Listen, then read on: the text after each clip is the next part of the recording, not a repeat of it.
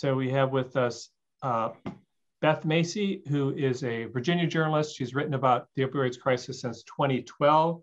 She'll be talking today about Dopesick, dealers, doctors, and the drug company that addicted America. It won the LA Times Book Prizes and is in production as a forthcoming limited series on Hulu. Eric Iyer is investigative reporter at Mountain State Spotlight. He is also the author of Death in Mud Lick, a coal country fight against the drug companies that deliver the opioid epidemic, which recently won the top book award from, excuse me, investigative reporters and editors. He previously worked as a reporter at the Charleston Gazette-Mail in West Virginia, where in 2017, he won the Pulitzer Prize for investigative reporting for his reporting on opioids. Finally, we have with us Charlotte Bismuth, who started her legal career at the firm of Debevoise Plimpton LLP and joined the New York County District Attorney's Office in 2008. After prosecuting the landmark case of People versus Lee, she wrote her book based on the case Bad Medicine, Catching New York's Deadliest Pill Pushers. So Eric is going to, or Beth is going to talk about her early coverage on opioids, which led to her book. Eric's going to talk about some sources that you can tap for data and legal decisions, and he'll talk about his coverage.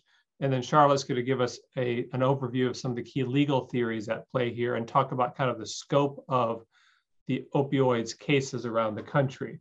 I'm glad we have this lineup here. These are the three books, all compelling reads. I would suggest if you're going to be involved in this coverage going forward, you should grab them from your local independent bookstore or big evil Amazon, whichever one. So let's go to Beth first. We'll go to Beth Macy, and each of them are going to talk for 12, 15 minutes or so. And then we'll have time for a general Q&A with all of them. If you have a question, specific to Beth that you want to, that pops to your mind as she's talking, we can take a few questions in between each of the sessions. But we're all writers here in the room now, and so what we just want a nice kind of informal discussion. So if you have a question, pop your hand up and we'll work it in. But I'll turn it over to Beth. Great. Thank you so much for having me. It's a thrill to be here, and especially to be in the same space as two of my heroes, Eric and Charlotte. They've just been so kind, and they're such great colleagues. And kudos to you all for applying for this fellowship. Some of my best training that I've ever had in my 30-some year career has been through programs just like this. I'm going to talk for 5 minutes about Dopesick, 5 minutes or so about my current project, which is a follow-up to Dopesick. And then I've got 4 or 5 just kind of takeaway bits of advice I want to end with. So I was a longtime newspaper reporter at the Roanoke Times, live in a city of about 250,000. I was the Families Beat reporter in 2012. Now, before that, I had a lot of seniority and I did a lot of writing about trauma. I had done a lot of narrative series around big issues like immigration, veterans with PTSD, poverty in the inner city. I mean, those kind of stories were really my jam. I grew up poor. I was the first person in my family to go to college. And those kind of stories, when those themes meet with my own story, that's when I do my best work. And I know that now. It took me a while to figure it out. But the big story on everybody's mind in 2012 was the fact that heroin had exploded, and not in the inner city, but actually in the wealthiest suburb in Roanoke County. And the way it exploded was on the front page of the paper. This wealthy kid, son of a prominent woman who had a chain of jewelry stores in town and had been in office, her kid was about to go to prison for his role in selling the heroin to a former private school classmate who died. So he was about to go to federal prison for 3 or 5 years. And I did a 3-part series that ran like Sunday, Monday, Tuesday that told the story. And readers kind of literally spit up the coffee that they were drinking when they read the story. They're like, what? Wealthy white kids do heroin? And I knew there was a much bigger story to tell, but this is 2012. after that story, literally, I wrote my first book, Factory Man, which was about the aftermath of globalization. It was my first book. I was 50 years old, had to learn how to do book writing, but it was basically the same skills. And what I was writing about then were distressed communities where the jobs had all gone away. And at the end of my reporting, I realized that heroin and meth were overtaking these communities, but it didn't really put the story together with the introduction of OxyContin in 1996 until later. You might recall that in 2015, Deaton and Case did their landmark study about deaths of despair, saying that for the first time in American history, life expectancy was going down. And that's kind of when we first started seeing that. Then the book Dreamland came out in 2016, I think, maybe 15. And by then, people were starting to get the connection. So I actually had proposed Dopesick be my second book. My editor and my agent in New York, they're like, Roanoke's getting heroin? We had heroin in the 90s here. Like, you're just slow getting it, like it was a trend or something. So they said no. So I kept it in my back pocket because I knew that it was something that didn't go away, right? Like, that's the why it's called Dopesick. It's not because they want to get high. It's because once those dopamines get flooded with opioids, they have to have it in order not to be sick. And I'm sure you've learned all about the science of that. But anyway, so I talked him into letting me do it as my third book. And I did what I always did. I cast my net wide. I ended up going back to my sources that I had built in 2012. I went back to a federal prosecutor. He told me about this case. He had just prosecuted the largest heroin dealer ever, 2 hours north of here. He pulled out this chart that said FBI, and it was all the layers of this drug ring. And some of the people's names were crossed out because they had died. And he had just put away the guy at the top named Ronnie Jones. And I just became super interested in that chart. And I was like, will you let me take a picture of it? No. Tell me more about it. And then I tracked down, eventually over time, I tracked down the people on the chart, and I eventually tracked down Ronnie Jones, and I eventually figured out why the chart was called FUBI, which I tell about in the book. So I cast my net wide. I ended up settling on 3 stories. One was kind of this Ronnie Jones story, which allowed me to talk about mass incarceration and just like the revolving door. The second was how we got here. And that story, luckily for me, kind of began in places in Appalachia, which are not too far from here. And I took my good friend Lawrence Hemmick, who had covered OxyContin, and especially that first case that ended in 2007. I took him out for coffee and I said, Lawrence, tell me about this. And I just did what Lawrence told me to do. I read everything he told me to read. I went to the people that were first dealing with the issue, who were fighting against the company, and nobody had contacted them. Nobody went back to say, how are we doing now? And how they were doing now was not good. I mean, we're talking about a 70-year-old doctor who was the first to call Purdue on the phone and say, we got a crisis brewing here in 1999. Now works 14 hours a week. We're talking about an 80-some-year-old drug counselor and nun who also works 14-hour days. They were just bombarded with the problem of addiction in their community. And so I knew that was a story that through them and some of their patients that I would be able to tell the origin story. At the same time, really through dumb luck, through a family friend, I met this young woman named Tess Henry, who was kind of affiliated with the story I told you that began all this. So she was a doctor's daughter, a nurse's daughter, vacation home, all the elements you would think would have the resources to fight back against this. And yet I watched her story unfold for 2 years. And every time she lost access to her medication-assisted treatment, she sunk deeper until she ended up on the other side of the country, prostituting and selling drugs so as not to be dope sick. And the story was all written up. The book was edited, fact-checked. It was legal reviewed. And then I got a call that I had been dreading since the very beginning on the day after Christmas, that they had found her body in the bottom of a dumpster. She had been murdered on Christmas Eve. And so I got the ending of the story I didn't want to write.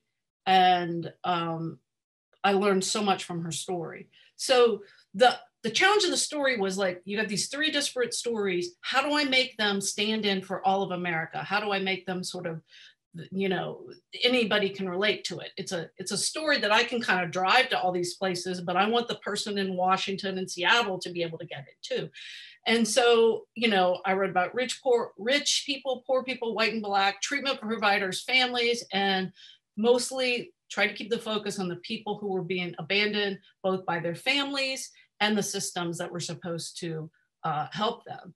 And it just so happened that the three of them were sort of loosely connected by I-81, which is an interstate that runs through Virginia, and also the same way the drugs traveled. I gotta be honest, the biggest challenge was, I told you I'd done a lot of trauma reporting. I'd never been to a funeral home with a mother who was saying goodbye to her battered daughter, and I knew them both really well. I had never experienced trauma of this kind. When the book came out, I told my editor, I never want to write about this again. I really needed a break. I had to get asked for some mental health help, and I got it, and I'm not ashamed of it. And but then as I went all over the country talking about the book, I started to see good things that were happening. And now the new book is kind of focused on solutions. So as the story was, Tessa's story, that third story I told you about, was unfolding before me, I had to be nimble. So I cast my net wide. I picked the people whose stories moved me the most. I always tell students, if it doesn't make the hair stand up on the back of your neck the first time you hear it, find a story that does. And I was very transparent with my subjects. I told Tess the first time I met her at her mother's house, I hadn't even written the proposal yet. So I don't know if you'll be in the book, but I know I'll learn a lot from you about this issue from following your story. And she never wavered. She never didn't let me talk to her. But I had to just keep filling her in with where I was with the book as the story unfolded. The biggest compliment I got from the book, which I think is what inspires me to do this work still, a person in recovery came up to me and said, until I read your book, I didn't understand that I was a part of a larger story. I thought I was just a fuck up. So I think that motivates all of us here today, like to tell this story so that people will understand where the biggest gaps in care are. You know, we still have like a 10% treatment gap, 90% treatment gap. Only 10% of folks with SUD get help, and many of them don't get the help the science says is the best. So what I'm doing with the next book I'm working on is I've kind of picked 3 or 4, I know I need, or 5, I need to winnow it down to 3 stories that I want to follow in a similar vein. And I really want to hold up the people on the ground that are trying to help these folks by meeting them where they are, some harm reductionists, some activists that are working on the lawsuits. Charlotte's been helping me a bit with that piece. Some innovators in the criminal justice system who are doing some really cool things. I spent a week recently with a nurse practitioner who drives around the former furniture belt of North Carolina, which is where a lot of my first book, Factoryman, was set, doing things like hepatitis C pizza parties where he tests people under bridges, in tents, in trap houses. I mean, it's just like, talk about making the hair stand up on your neck. So here's my few little takeaways, and I'm happy to answer questions either now or after. Follow what moves you. If it doesn't make the hair stand up on your neck, keep going until you find the story that does, because if you're moved, you're going to be able to move your reader. And, you know, I get a lot of Facebook messages from families who are in this space right now, and they'll say, oh God, I wish I would read your book before. I didn't really understand what my person was going through. Keep up with people, even if it's just over the phone or text or Facebook. I mean, I've always done that in my career because I love people and I love the people I write about. But by the time I was writing a book 4 years later about the heroin opioid epidemic, I had all these sources in my pocket because I kept up with them, including, you know, Spencer and his mother, you know, that first family I'd written back in 2012. And you learned a lot from that story. You know, I was there when he got out of prison. I love to like really follow people for a long time, which we don't always get to do as journalists. But I think if we can make time, we can meet with somebody even just once, but then we can keep up with them over text, over phone, over Facebook. I try to go deep with people first, with real people who are the most affected by any issue. And then I back up and I call around for experts in the fields, in history. So for this new book, I tracked down the father of harm reduction, the person who first invented it in San Francisco, the free clinic in the Haight-Ashbury. And I knew that because that nurse practitioner was a follower of his. And when I asked him what inspired him, he said, oh, this guy started this free clinic in 1967. And so I found him and I interviewed him, and he was like in his 80s and he was so cool. And I learned a lot about the history of it. I mean, I now have kind of a lot of scholars in this work, and I keep up with them too, a medical anthropologist, an addictions professor at Harvard. I interviewed an expert on cultural change, because so much of what I've witnessed in these communities that I'm writing about, it's not that they don't know the science or have access to the science, it's that they don't even care to look at the science, right? So how do we get people to change their minds about things? I'm really interested in that. 2 more points. Find your team, your people who you call for when you're down about your work. When I got my edits back on Dopesick, I literally couldn't sleep for 2 days. I was in a mad panic. I called my friend Martha, who's a healthcare reporter in Boston. She talked me down. She said, oh, honey, you don't have time to have a panic attack. She said, I want you to print out a picture of somebody you wrote about that you love who died. And remember that we have X number of people dying every day. You don't have time for a panic attack. And then not only that, she read my editor's notes and helped me figure out what was really important. I mean, that is a friend for life, right? I have other friends who are journalists, and you got to build your team, especially when you're early in your career. My husband's my editor wanted me to take chapter 13 and turn it into the prologue. I'm like, ooh. And my husband said, well, what about when you were driving to prison to interview him? What did you see along the way? What did you pass? Like, what was going on in your mind? And it turned out, it's my favorite part of the book, but you know, it was a lot of pain, tears, and suffering to get to that. And my team really helped me figure that out. Listen to your critics. I had written a piece early on for the New York Times about buprenorphine. I titled the piece The Box Wars. There's a lot of cash-only clinics in Appalachia that take advantage of the people just the way the pill mills did in the early years. And I got hammered for that piece, even though I said it was the gold standard, blah, blah, blah. But I ended up talking to the people who hammered me, and I learned a lot from them, and it helped me kind of understand this sticky wicket that I was getting myself into. But I think as a younger journalist, I would have been too defensive to hear them. So you want to approach your critics with an open heart and spirit too. I just had another one of my experts, a Stanford addiction professor. You know, I told her what I was writing about, and she was like, oh, Beth, you don't want to look back in 5 years and say you did a book celebrating harm reductionists. And I'm like, I think I might. And but then I wanted to, like, why does she think that? And what can I learn from her different point of view? So that's what I always try to do. I'm happy to take any questions or wait till later, whatever you think, Chris. I think you're muted. Yeah. Yeah. All right. So let's just go to any quick questions for Beth before we move on. We'll come back after we've heard from all 3 of them. I've got one quickly, Beth. If you don't mind. You kind of hinted at it right at the end there. I'm with Gray Television's DC Bureau. When it comes to the medical science that is just beyond your understanding, and there's either a disagreement in the field or disagreement between medical professionals and some of the pharma folks, how do you try to get beyond just he said, she said? How do you try to get to the bottom of something where you don't have the scientific background to do so? I just ask a lot of dumb questions. And I mean, a lot of the science in this is settled, right? It's just, to me, it's more like, it's that the people won't look at the science in the communities I'm writing about. Like, so you're outside of DC. One of the places I visited recently was the Fairfax County Jail. They're doing buprenorphine in the jail. They have peers come in while they're in jail, even during COVID, and then they pick them up when they get out. I mean, it's incredible. And yet, in all these other places that I'm writing about, it's just the jails are 3 times as full as they should be.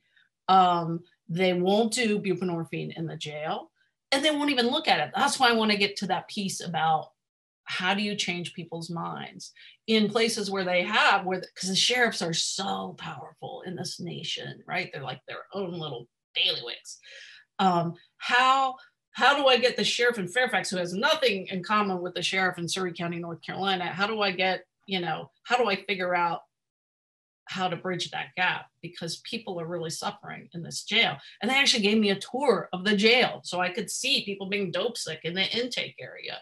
And to them, they weren't even ashamed of it as I was for them, because they thought, what the truth is, they want to build a bigger jail. So it extends their power and their money and all that. But they didn't even want to look at the science. So, but when something's really complicated, I mean, if somebody's not explaining to me in a way I can understand it, I'll try to find somebody else who can. I'm not afraid to ask dumb questions. I mean, I've even used that Denzel Washington line, tell it to me like I'm a 3rd grader. I mean, that's pretty effective. I'm not afraid to humble myself and say I don't get it. I just keep piecing at it. I mean, I can't wait. I'm going to be taking notes when Charlotte speaks, because I still don't understand. And when Eric speaks about these cases, and it's important that I understand it. And I mean, I wrote a book about the freaking opioid crisis, but a lot of it's over my head. But you just got to keep trying until you get it. Okay, let's do one more question, quick question from Georgia, then we'll go on to Eric. Hi, thank you so much for being here. I was just wondering how you realized that you needed some mental health help of your own, and what that looked like. Oh, thank you for asking. I really don't mind talking about it. So I did a fellowship called the DART Fellowship. It's out of Columbia. So it was on my radar. And I really have always written about trauma in one way or another. And I know Frank Ochberg, the fellowship is in his name. We're friends. He founded it. He helped get the first funding for it. He is the psychiatrist who wrote the DSM guide for PTSD back in the 70s. We're friends. And as I was getting ready to have Dopesick come out, I mean, the legal review took a week. It was excruciating.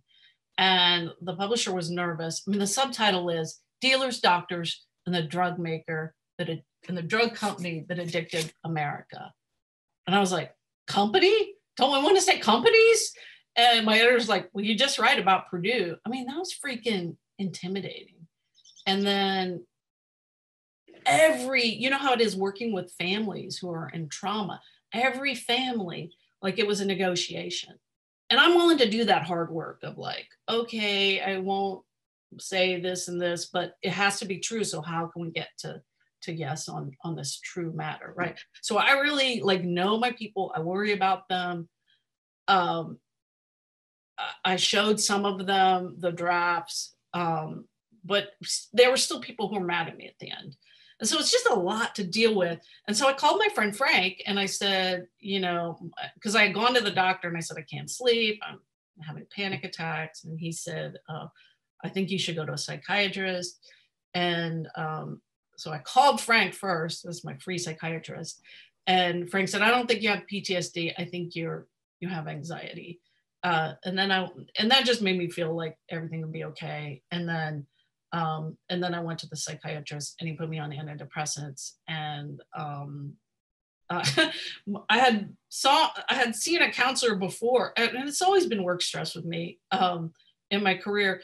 And I went to her too. I went back to her and she goes, I don't know how you do it. She said, I had to stop seeing patients who were addicted to heroin because I was losing too many of them. And I just thought, whoa, when your counselor won't even deal with this, and then can't help you. She did help me with the book, but just have friends you can talk to about it, have colleagues, have hopefully this fellowship that you're in. You know, you now know people that you trust. I spoke to some of my DART fellows that I've stayed in touch with. We would speak about it from time to time. And I always try to make, there's like, once you've done a DART fellowship, you're sort of in that fraternity. And because I'm one of those people that will help others, not about the opioid crisis, but other trauma reporters, you know, they help me too. Thank you. Mm-hmm. Okay, so thank you very much, Beth. So let's move on to Eric. Eric, welcome, and looking forward to hearing from you. Thanks. Well, first off, do everything that Beth just said. Put the people first. Put the people first, but I'm here to talk about numbers to kind of supplement your story. And I know we're taught as journalists to be really careful with a lot of numbers. But in this case, the numbers are reported by companies, and we're going to talk about pain pill numbers here, and they're reported by the companies. So they're the ones doing that. So it's hard to dispute what numbers they've reported. Well, the first one, www.slcg.com, that's a nationwide database of all prescription opioids that have been sent to every pharmacy, every hospital, by distributor, by county, by individual pharmacies across the country.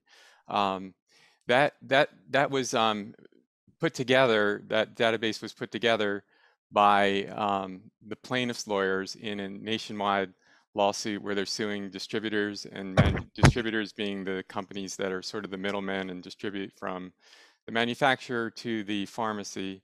But it's against distributors and manufacturers. They also have like total number of pills broken down by manufacturers and which manufacturers sent to which distributors. So it's a really comprehensive database. I actually covering the court, they call it the Bellwether opioid trial. You see that at the bottom. The city of Huntington, West Virginia, and Cabell County, West Virginia. Huntington is the county seat. Are suing, in this case, 3 distributors. AmerisourceBergen, Cardinal Health, and McKesson, and it's being actually ongoing right now. At 2 o'clock, I'll be back in the courtroom. And this data was introduced as part of that case and the national case. And earlier this week, when I was sitting through 3 days of testimony from the guy that put this database together, and was, by the way, was paid $3 million to put it together. So somebody better use it. He said he had a team of Caltech graduates and like 11 people working on this to put it together. And why it's sort of the gold standard here of data is because he took the DEA data, and then he also took data directly from the drug distributors and manufacturers as part of what they call discovery, the records that they turned over. And it's basically, I think it's got more than 500 million fields. And he found, in those fields, he found 10 million errors. And then he compared that by comparing that with what the drug distributors had given them. So it's supposed to be pretty clean at this point. There may be a few errors in there, but for the most part, it's sort of, like I said, the gold standard. And what it is, it's the shipments from 2006 to 2014. Originally, this was held under seal. My former newspaper, the Gazette-Mail, a lawyer out of Morgantown named Pat McGinley, we got together and got this idea of, because this was part of a public court case, that we could get this the Drug Enforcement Administration data and use it. We had gotten a sliver of this data for the story that won the Pulitzer Prize, and that was just the West Virginia data from 2007 to 2012. So much smaller data set. And basically we went to court. The federal judge ruled against us the first time around, and I thought we were done, but our free lawyers went to Cincinnati and okay. Oh wow, you got it. Okay, yeah, it's real. I'll talk a second about how easy after I talk about this. So they went to the 4th Circuit in Cincinnati. They appealed, and we won on appeal, and the judge changed then granted us access to this data. It came in as 500 million entries. The raw data, we got the raw data the first day, and I couldn't do anything with it on my 10-year-old laptop at home. We even called, or nobody in the newsroom had any capacity to handle this amount of data. And the Washington Post eventually got the data as well. They teamed up, one of their lawyers out of Akron, Ohio, teamed up with our lawyers. And from what I've read, they've actually had to buy some sort of new computer that could handle, even the data team at the Washington Post had to go out and buy something to handle it. And we'll get into theirs in a second. But as you can see on the slide there, thanks for putting that up, it's this data is so easy to use. You can click on where it says select here down on the bottom left on a state, and then you can go into a county. You can see like which particular counties have the pharmacies in those particular counties have the highest number of, oh, yep, Delaware, District of Columbia, yeah, Florida. You can go in there and, by county and get a full report. Not only do they give you, I believe it's 10 or 11 different prescription opioids, but they also give you what's called MMEs, or morphine milligram equivalents. And that's strength of drugs. That's like, the stronger pills. If you're dealing in milligrams, you might have a 5 milligram hydrocodone and then a 10 and a 15, or, oxys, OxyContin, same thing. The higher the dose, the higher the morphine milligram equivalent is going to be. So you can see, you can divide it up that way. They also have links to getting the raw data. I've never done that. That's way out of my league. Maybe not out of Chris's. Back in his day, this is the kind of stuff that he did. And so you can get your county. You can find out. You can do things like you can find out, which were the top dispensing pharmacies in your particular county. You can find out which distributors sent the most pain pills to your county. You can look at the top distributors by your entire state. You can rank the top pharmacies in your state by total number of pills dispensed. And one little warning on that one, some of the data includes what we call long-term care facilities, where people are, in nursing homes and the like, and they may have like a pharmacy affiliated with that, and that would show up as like your number one pharmacy. And that's probably not a fair comparison, because for end of life issues and everything, there's obviously going to be more pain and more opioids. But if you're scrolling down and you see stuff like in West Virginia, we have had pharmacies called Larry's Drive-Through Pharmacy, Meds to Go Express, Family Discount Pharmacy. It's really interesting. I mean, I found my book surrounded a pharmacy in Mingo County, Kermit, West Virginia, that had sold 12 million hydrocodone pills over the course of 3 years. And I thought that was the number one pharmacy, but when I got on here, I found there's actually a pharmacy that hardly has ever been written about in a nearby county called Logan, or Family Discount Pharmacy, that actually was the highest in our state. So you can look again at, what are the highest in the state. What I'd recommend to that, it's real easy to use if you just start playing around on it. Be careful that you don't use the MME instead of the pill, which is, I've done that on Twitter before. It's two separate things, but and the MMEs are much larger numbers. Now, the Washington Post site is very good, and they did a great public service. They got theirs up a lot quicker than this, and you can, I think you still have to go through the paywall though, but they've got things where they've already done some of the number crunching.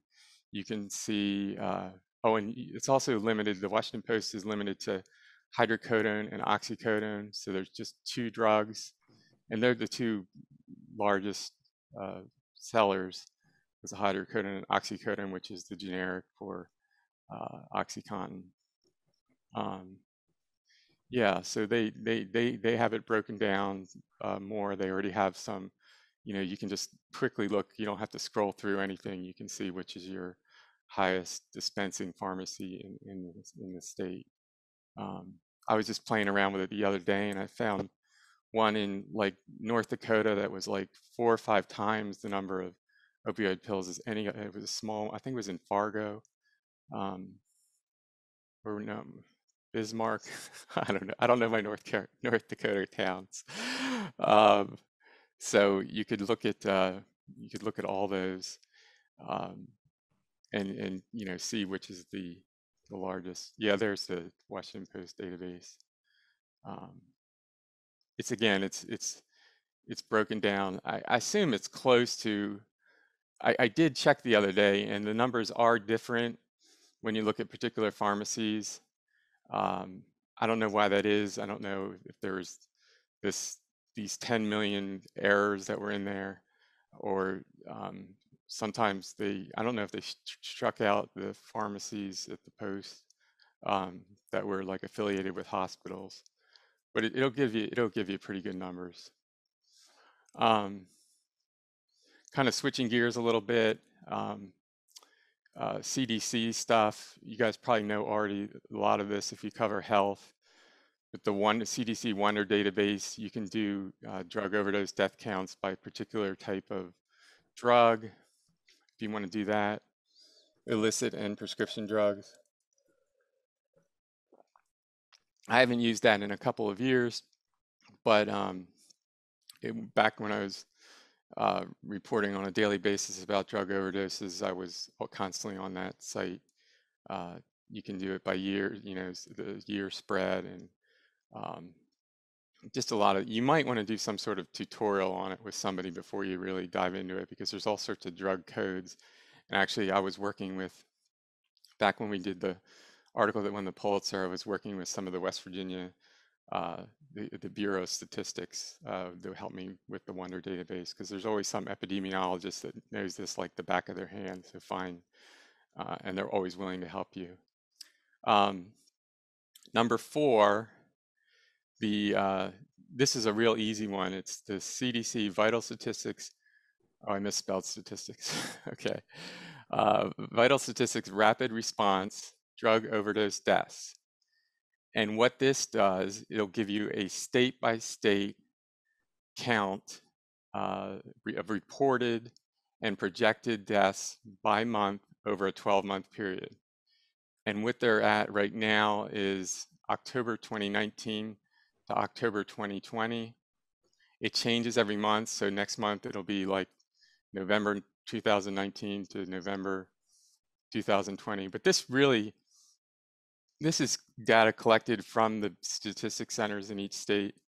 So it's been pretty on the mark every time. And it was this is where we got the first glimpse of how much the coronavirus or COVID-19 pandemic had impacted the opioid crisis, and how it made it so much worse. We started seeing some projected numbers that were going to break our record number of overdose drug deaths.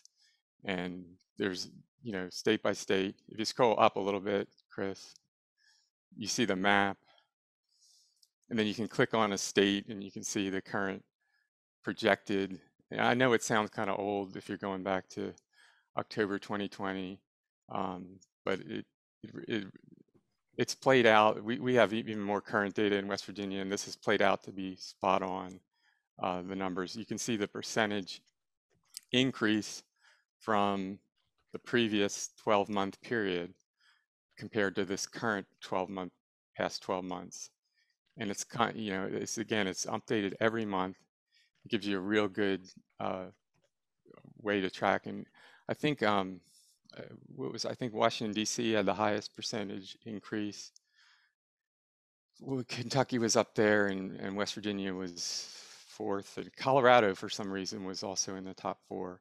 I don't know if that's still the case for this particular, but when I looked at it a while back, yeah, Colorado 42 point something percentage. That's a big change. But these numbers have played out to be very similar to our health statistics center. And that's also a tip that you can look at you can contact your Department of Health and Human Services people and see if they can get you, what they have. We have spreadsheets here. We actually have a month by month thing here too that you can look at, not just overdose deaths, but at overdoses, just people who live and people who die from overdoses, just total number of overdoses that have been responded to by paramedics. And that's usually comes out like a month after. So that's during the pandemic. I think in August 2020, we saw the May or the July and June numbers, and they were just through the roof. They were like 7 times higher than normal. To kind of wrap up, we have this, what I said earlier, a bellwether trial, and everything's filed through Pacer. And I know Pacer is a paid site, but I use what's called courtlistener.com. And I have the docket number and everything for this case because a lot of the materials used in this case are being used in cases all across the country, and everything is filed. I have an alert system where I can spot, what's been filed. And Court Listener is if somebody has opened the document in Pacer before, only if they've opened it, and I guess you have to and bought it, you can actually get all this stuff for free. And frankly, I've been opening a lot of stuff on Pacer, so probably you can piggyback on what I open and get it for free. But this will have, I don't even know how many, was it 13? I see that 1,300 some documents. So it's a lot of materials, but it's a way to keep track of the case. We're hearing there's going to be, they announced last year a global $26 billion settlement with the distributors and one manufacturer. And we're hearing that that might be finalized sometimes next week. This case here has been carved out from that case because they didn't, the lawyers here didn't think that, or the mayors and the county commissioners didn't think that that was enough. They were going to get enough money. I think West Virginia was just going to get 160 million from the global settlement. So that's something to keep an eye out for.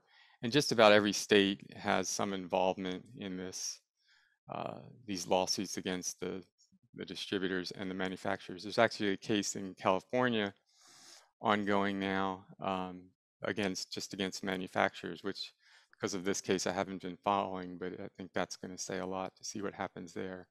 We were really surprised that these didn't settle. I was told on day one it was a coin flip. I talked to the lawyer last night of the Huntington case, and he said that there could be a settlement on this one, but he's not sure, or he wouldn't say, or he wouldn't tell me at least. So that's kind of the end of the presentation. One thing I left out is, and because I really couldn't fit it on one page, but there is data about CDC data about total prescriptions by population.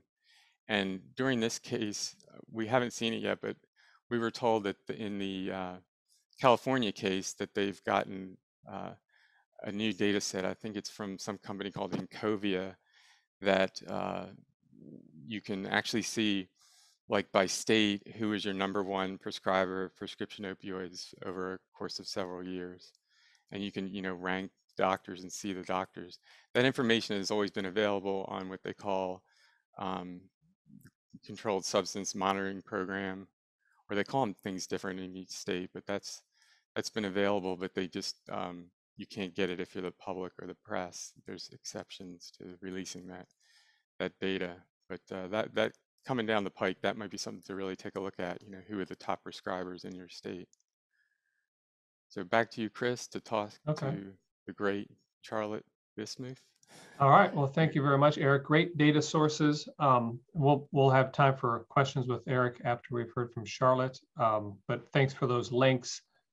You all should have a copy of the document that Alyssa has sent out that has the links. And so you can, if you haven't gotten that, just let us know.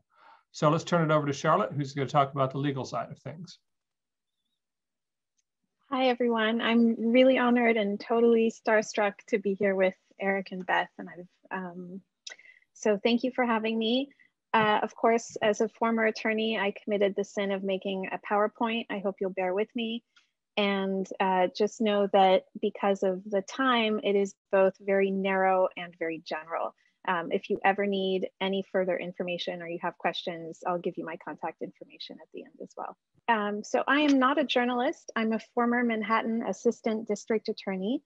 I began working on opioid-related issues as a felony narcotics prosecutor when we realized that actually the most heinous crimes being committed in the 5 boroughs of New York were being committed by doctors. And specifically, I worked on the case of one doctor, Dr. Stanley, and he's the one that I wrote about in the book.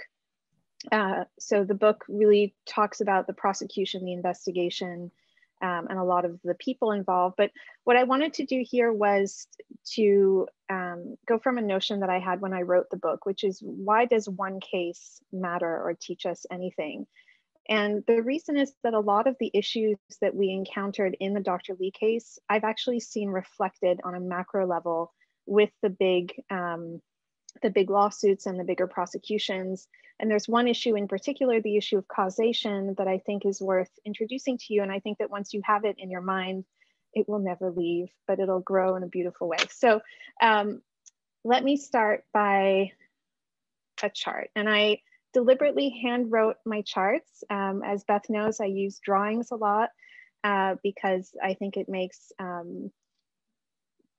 anyway, it's just the way I think visually. One of you asked before a very important question, which is, when a topic is really, really thorny, what do you do? I do turn to experts, but I also turn a lot to drawing, because I find that by trying to sketch out a topic that I don't know anything about, there's a way that visually it comes together. So that's one thing that I would recommend. So if we're thinking about the, we hear these days about so many opioid cases, and the fact is that they all fit together. And I think that if you have a picture of how they're fitting together in your mind, it'll help you sort of understand why they're important. There are 2 categories of cases, the civil cases and the criminal cases.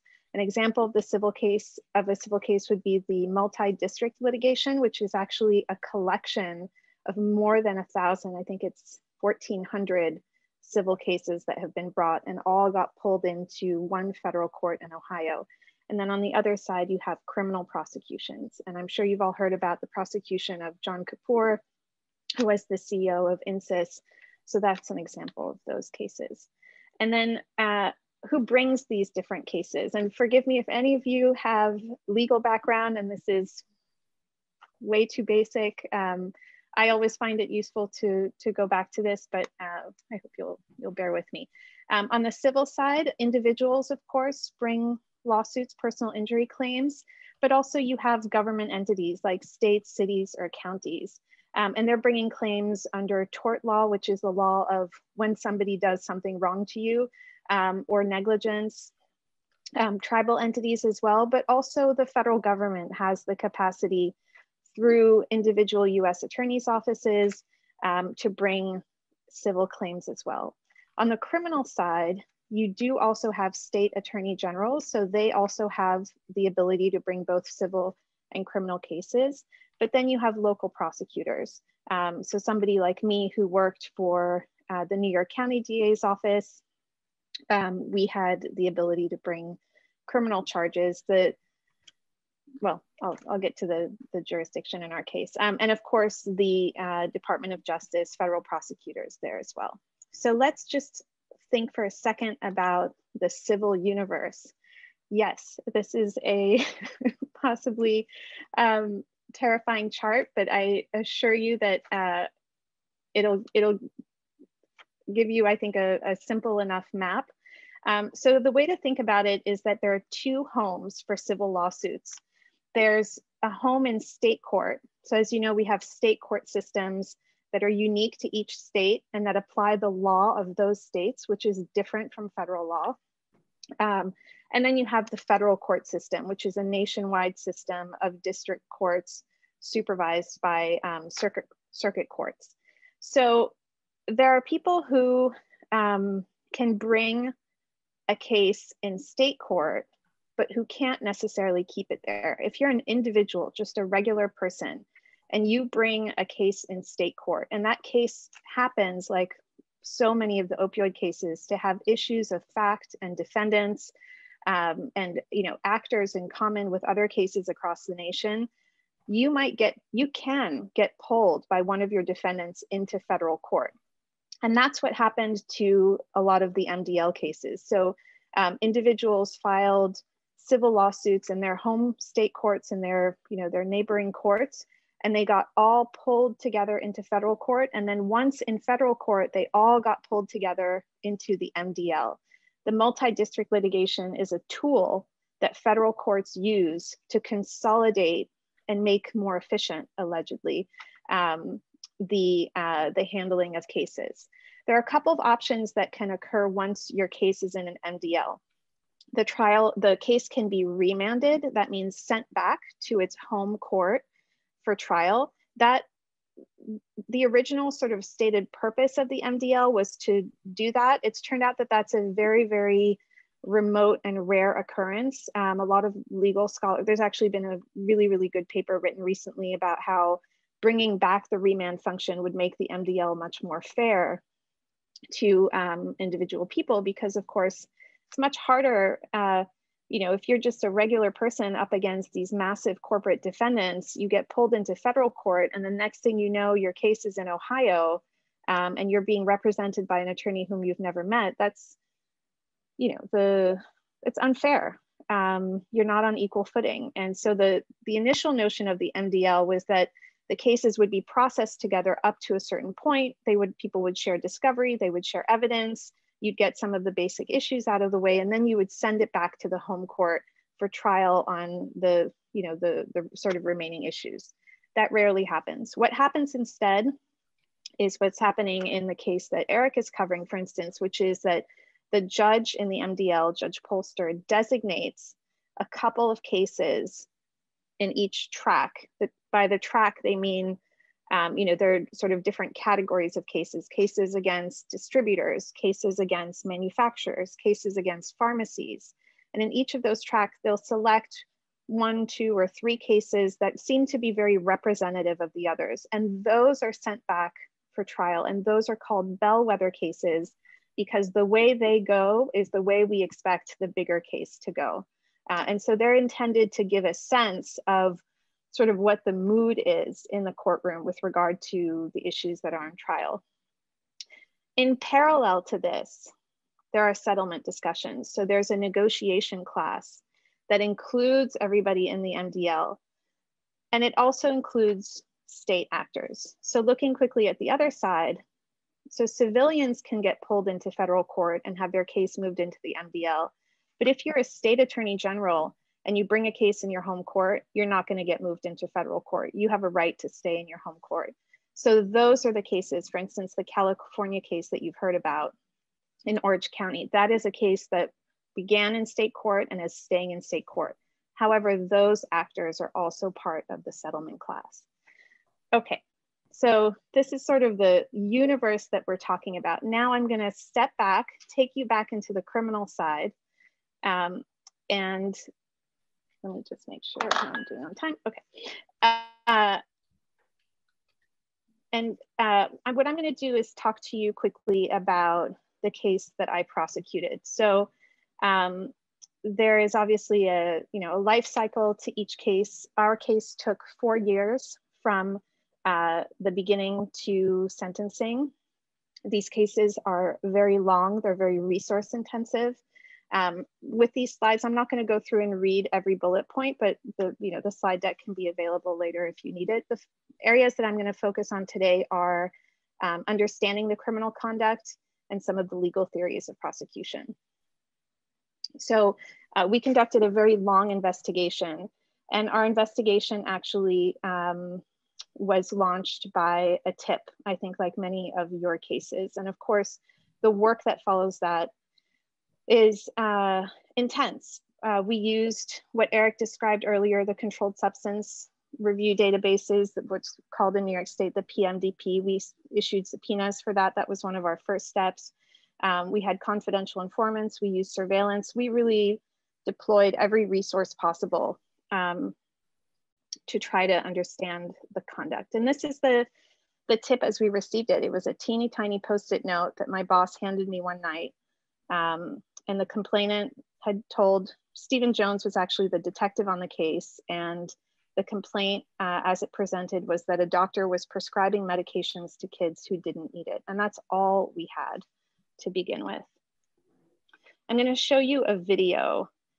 This video is not from the heyday of the clinic. So this video is from a security camera located on the basement floor of where Dr. Lee's office was located. What it's going to show you is the types of numbers that we were dealing with among his patients. So he ran this office only one day a week on the weekend. He, in his heyday, saw up to 100 patients a day. But what we learned was that when they first opened in the morning, there was a line of patients who were waiting outside the door. And what you're going to see now is those patients coming in and going down the hall towards his office. And that's his receptionist who's walking up ahead, who's just opened the lobby door.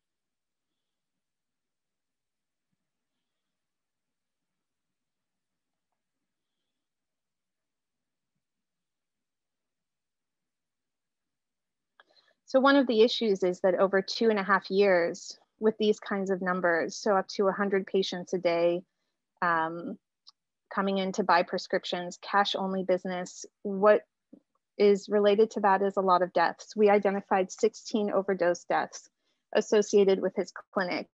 And ultimately we prosecuted Dr. Lee for his role in 2 of those deaths.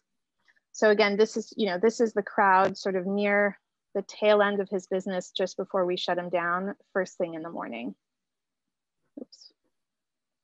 We used the PMDP to get a sense of what the prescriptions, what he was writing, what he was selling. Over 2.5 years, he wrote over 21,000 prescriptions, which is more than some physicians will write, of controlled substances in a career. 56% of those were oxycodone. And what's significant is that you see the smaller share for Xanax, but actually those were usually paired together. So that's a very, very high risk combination. We were also able to use the data and other sources to track down where Dr. Lee's patients were coming from. So one of the things, one of the themes in our prosecution that I wanted to share with you was that even the small cases matter so much because they have such a huge and wide impact, not only geographically, but from a human standpoint. 16 overdose deaths, several states involved. And so it really gave me an understanding of what the opioid epidemic was made up of, which is individual tragedies. This is a letter that we found in the patient files.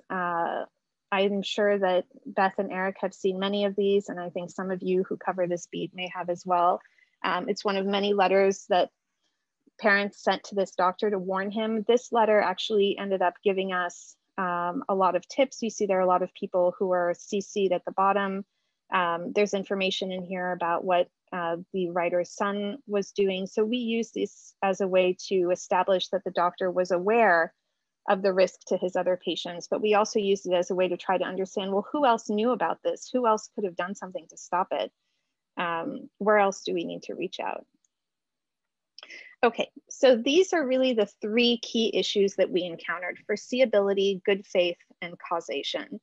And of course, these are the issues that are so prevalent in every single one of these lawsuits, where the question is not just what was the harm that was done, but who is responsible for the harm.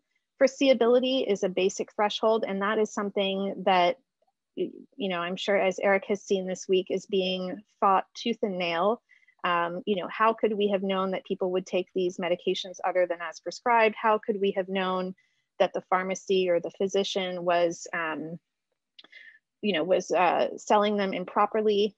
Then there's the question of good faith. Did they really exercise the controls that they had?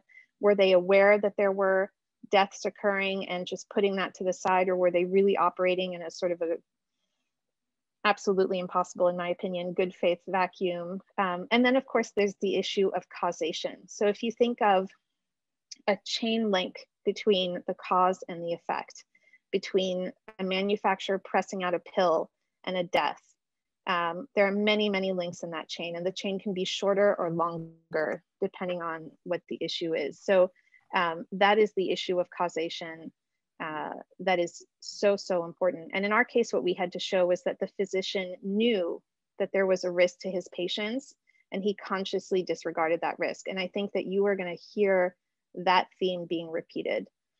These are some of the lines from the defense attorney in our case that I think will sound very familiar to you as well. Stigmatizing the patients, foreseeability, we never knew that they would take them other than as prescribed. And then of course, turning the tables, right? The addicts, the so-called addicts, are the ones who are misleading the physicians and the manufacturers, et cetera, and not the other way around.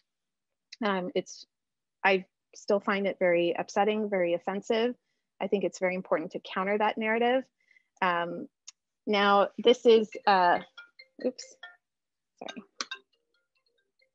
Unfortunately, it's a narrative that is very, very prevalent all the way into the bankruptcy. So the Purdue bankruptcy was a case that was taken out of the MDL when Purdue filed for bankruptcy.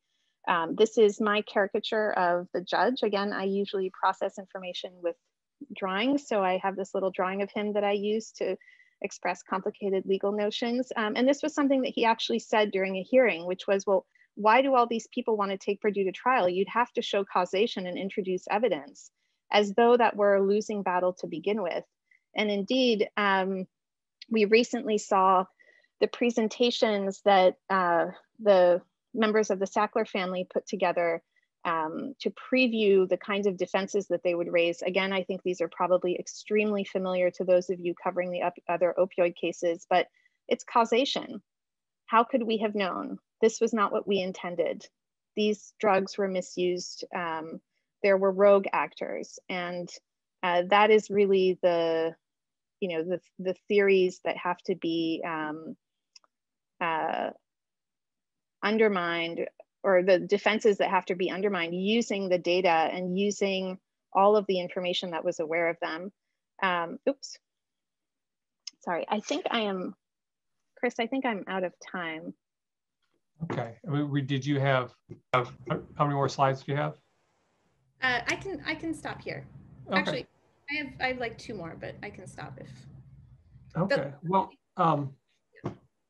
yeah, all right. So, well, we have plenty of time for questions. I see we have a one in chat from Barbara. Barbara, could you just ask that one, and then others raise your hands, and we'll have time for Q&A. Absolutely. Hi, Charlotte. A great talk this afternoon.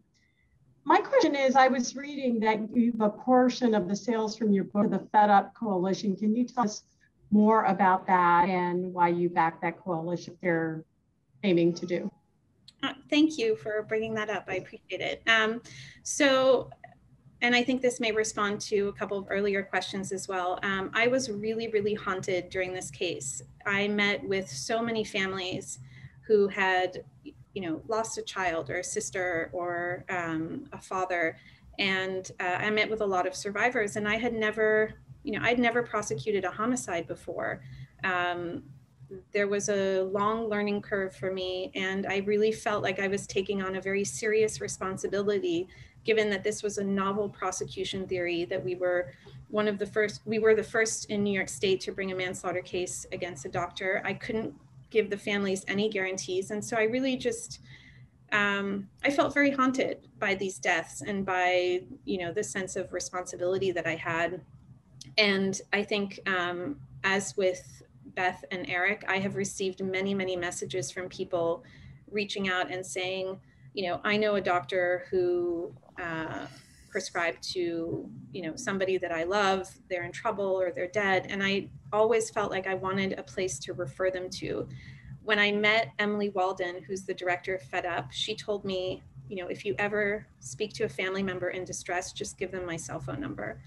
And that is what Fed Up is about. In addition to the advocacy work that they do to try to prevent, well, to try to stop the opioid epidemic, but also prevent something similar from ever happening again. They're just there to support families. It's a coalition of groups founded by families. And so I really believe in their mission. And unfortunately, I think there's still a lot of work to do. So that's why I decided to partner with them. Okay, next question to Kyle.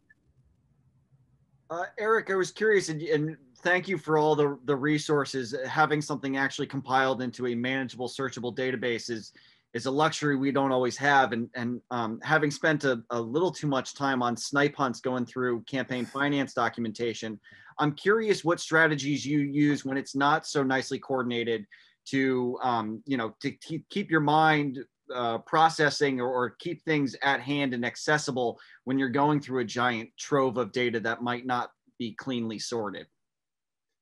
Yeah, I mean, I'm not the guy that's going to clean and sort, you know, I can sort. I mean, on the West Virginia stuff, it was just a simple search and sort.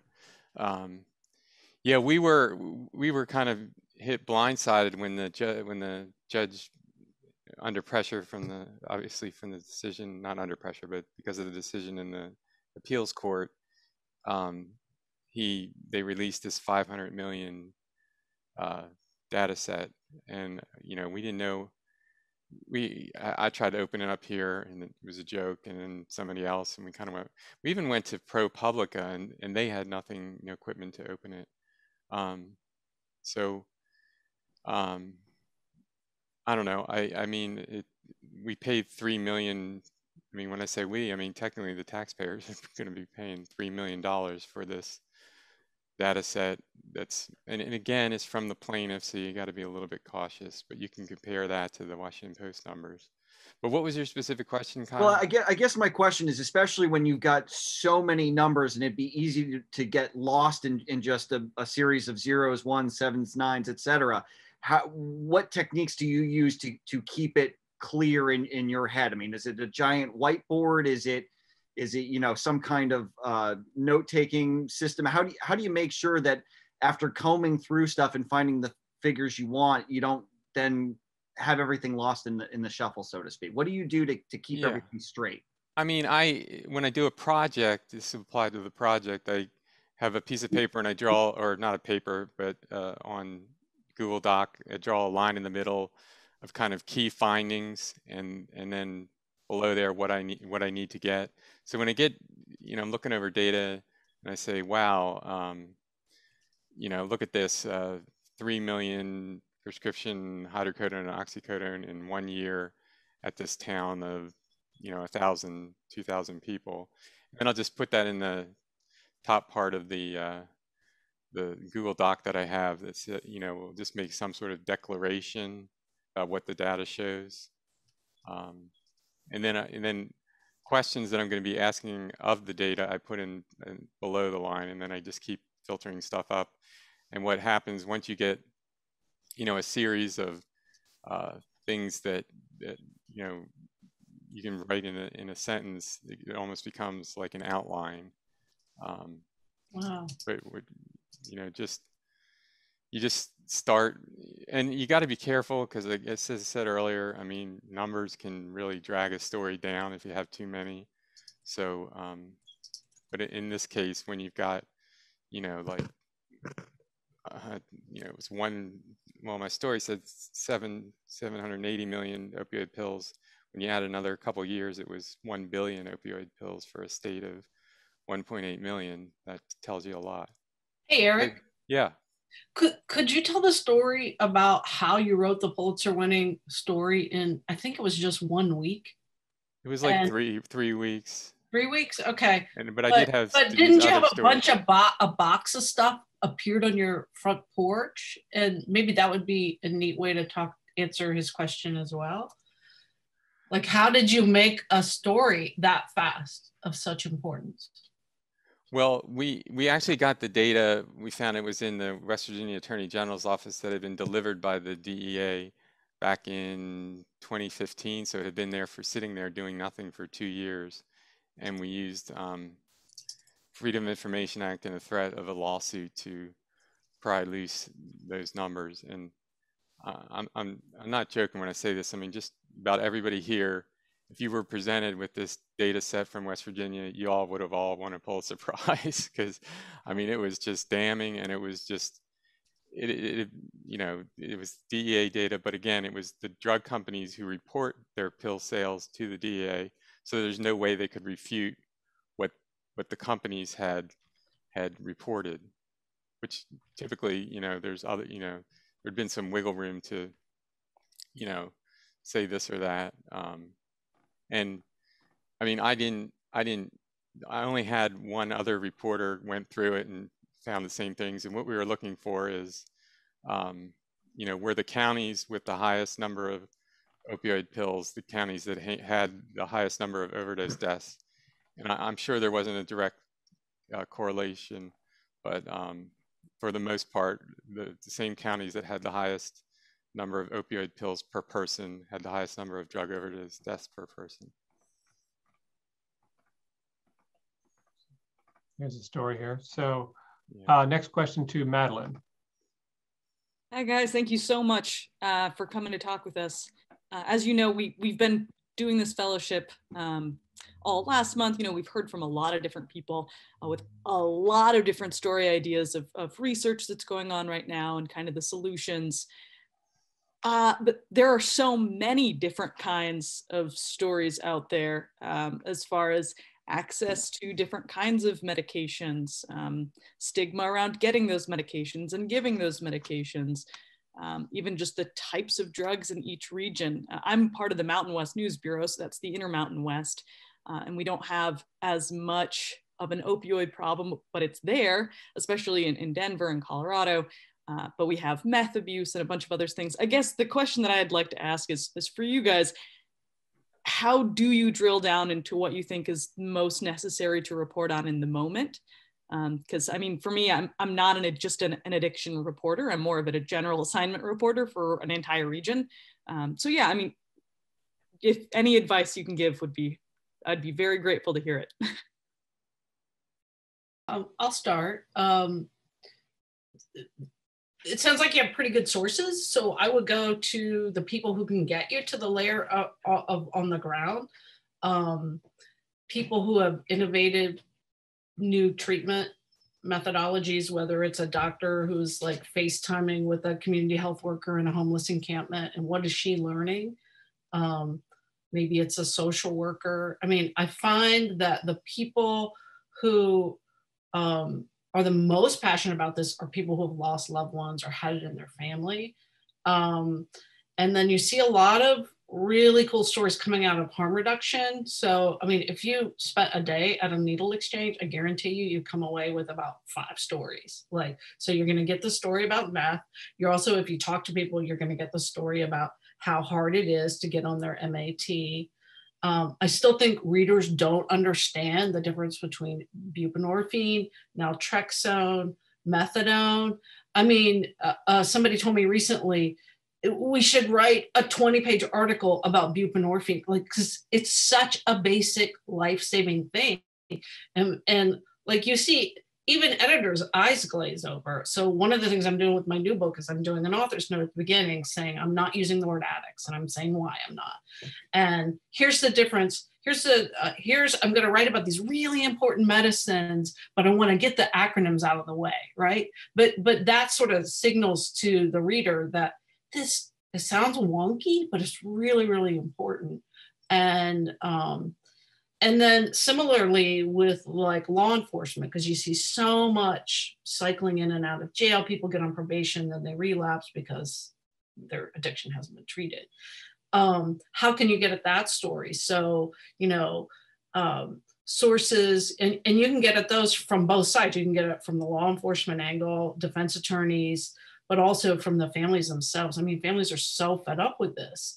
And And I would encourage you to start asking really hard questions of people running the law enforcement, largely elected officials. Like, why does this sheriff over here offer MOUD, but you don't? And why is that? And they'll say, well, my constituents don't want me to be soft on crime. You know, well, really? Because this survey says we don't think you're handling it well enough. I mean, there are surveys, they're more national in scope. I'm not saying it's going to be in the Mountain West, but I mean, I think we really need to ask hard questions of the people who are supposed to be helping these people. I mean, one cool thing that's happened here in Roanoke, and it was partly because of Tessa's story, that the ER in our big nonprofit hospital, which is the largest employer in town, has a lot of power. But I wrote over and over about how she was always, like, she was treated for an abscess, she was treated for an overdose, and just like the biggest treatment they had was, here's a list of AA/NA meetings. Well, sorry, just doesn't work in general for people with opioid use disorder. It certainly didn't help her. And when I interviewed the head of the ED, he said, we don't think it's our job. I think it's just treating a drug with another drug. Well, 2 years later, he decided to do the research on his own. And he is now the #1 evangelist for getting waiver to do buprenorphine in the ED. And in a month's time, he had like 56 new patients that he'd gone over into the Bridge Clinic. And I said, what's that feel like? It feels like doing cartwheels every day, mental cartwheels. He's excited about his job. And so if you can find those evangelists in your community, and they're out there, they can help. You know, when he says that, other doctors will listen to him, right? So I mean, I think there's just so many stories we can be telling right now. Okay, Charlotte, you want to add into that? Sure. Yes, I also think there are stories of people who are trying to be heard and trying to be a part of the legal processes going on, and who are being shut out. And that's something that I'm really, upset by, obsessed with, that I think has become very, very clear in the Purdue bankruptcy and other proceedings. You see on the dockets, and for instance, in the Purdue bankruptcy, if you go to prime clerk, you Google prime clerk Purdue bankruptcy, you go on the docket and do a word search for the word letter, and you are going to find dozens of letters from people who are incarcerated, from people who have lost loved ones, who say, I don't understand what's going on. I lost someone, or I lost years of my life. This changed my life, and judge, can I please be heard?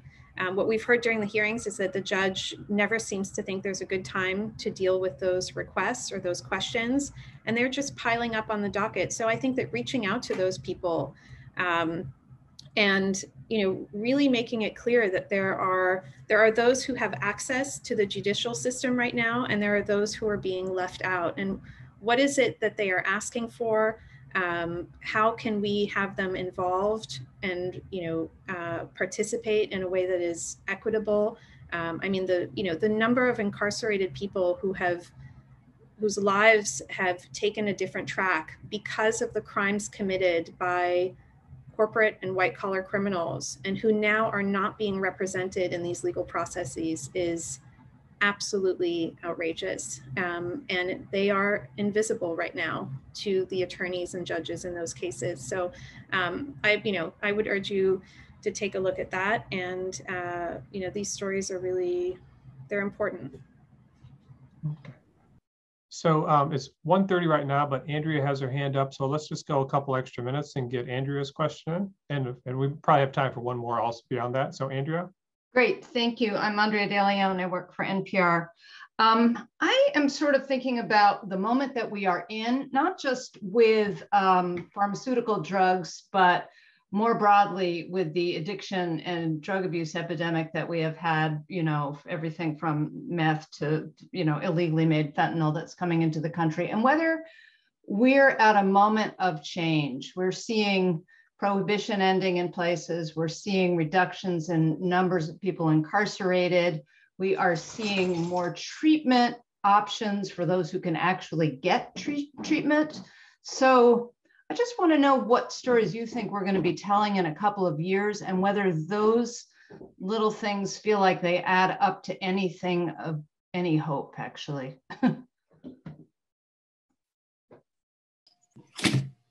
I think there's some hope there, but I think these stories of prohibition ending in places and, you know, people being let out of jail. I mean, I just still think these are outliers more than, I write a lot about rural America. These things are not happening there at all. But I am hopeful because I'm starting to see little changes happen. It's frustrating after writing about this for over 10 years that it's not at the pace I would like. And I'm trying to figure out what stories I can tell that would help provoke or ease that pace along. But it is hard. And the reason I'm telling my next book the way I am is because I want to write about the hopeful. I don't know if you know Martha Bibinger. Yeah, she's one of my best friends, but she said, you know, she calls everybody honey. When she's the one that made me. I know her well. I don't have time for a panic attack. And she was right, but she said, honey, you might, I said, it's just so dark. And she said, honey, you might need to make it seem more hopeful than it is. And that was such a moving thing.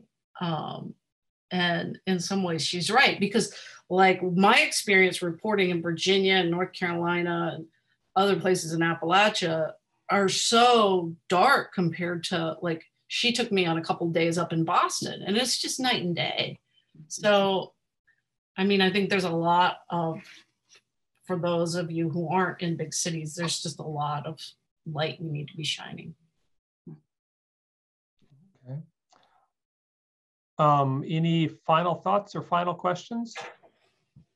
I would just add to that. I think the stories we should tell are those are the people making very healthy trouble right now. I'm not in a hopeful phase yet. I'm in a phase of trying to break the glass and open things up and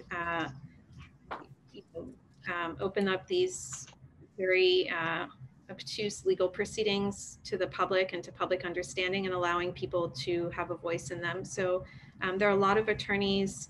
There's just one pro bono attorney in the Purdue bankruptcy case. There are, you know, attorneys who work for the state or elsewhere who are really doing incredible work trying to rectify these wrongs, and they are the minority, and they are very, very much being squelched by the big money. So I hope that we'll see stories about them.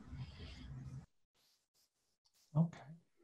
Well, with that, we will draw this session to a close. Eric, Beth, and Charlotte, I want to thank all of you for taking the time to come and talk with our fellows. It's been a great way to end our fellowship, learning from some writers who have figured out how to merge the numbers and the people and the law in a way that has made for some very compelling work from all three of you.